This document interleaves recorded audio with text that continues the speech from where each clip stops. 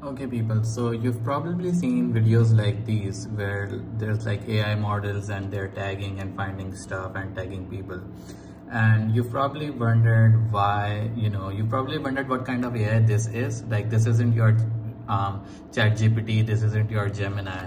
It's not stuff like that. These are like YOLO models, they're called, and they're basically, built for these types of tasks, for object detection, segmentation, classifications, poses, and other tracking related stuff. So this is the GitHub of this. Like, they're completely open source and free to use. They've got a lot of stars as well.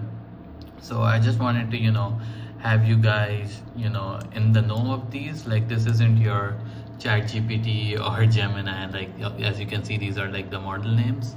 And if you're looking to get some sort of model done for yourself through using these and don't know where to start, check out valuestreamai.com.